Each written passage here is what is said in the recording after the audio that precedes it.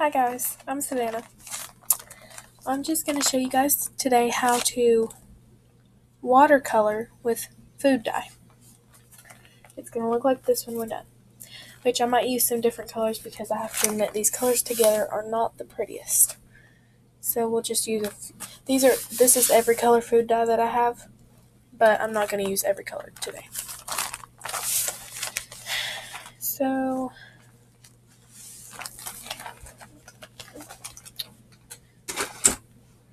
I've just got a place right here that I work on.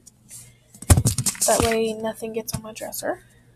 And I've got a scrap sheet of paper right here, like this. I don't use this anymore. I won't need this. I'm just using it as an example. And the words will make it look nice. So first, what I'm going to be using today, the liquids, is I'll use blue food dye,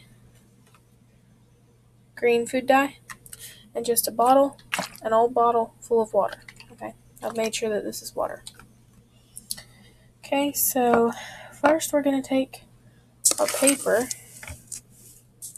Sorry, I don't really have a nice angle here, but hopefully you can see that. We're going to take our paper and we're going to spritz it with the water. Just all over. Okay.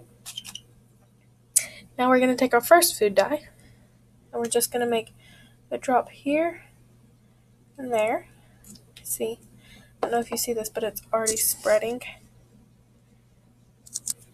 Then we're going to take our food dye number 2. Oops. Make a drop here and there. Okay.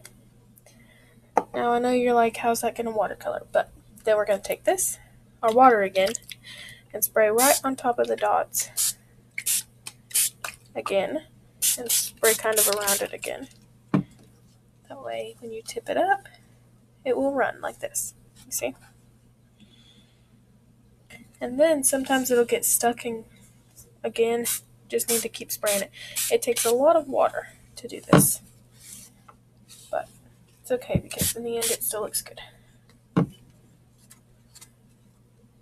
And just tilt it around until you're done, and then let it just drip off or however you want to do it. Just 1 second. Okay, now I'm just going to spray a little bit more water.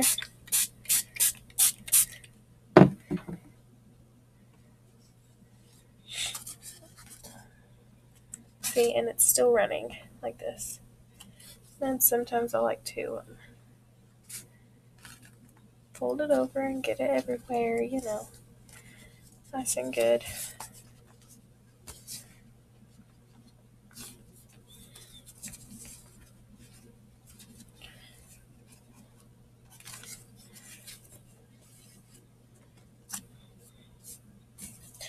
And that's the finished product.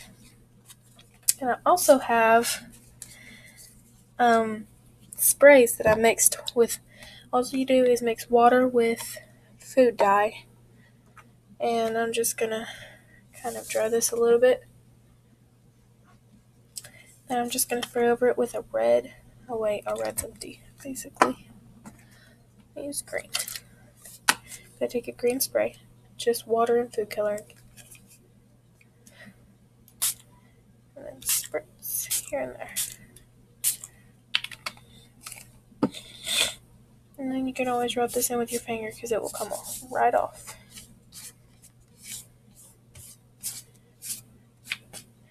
But yeah, so you can use this on any paper that you want a watercolor on.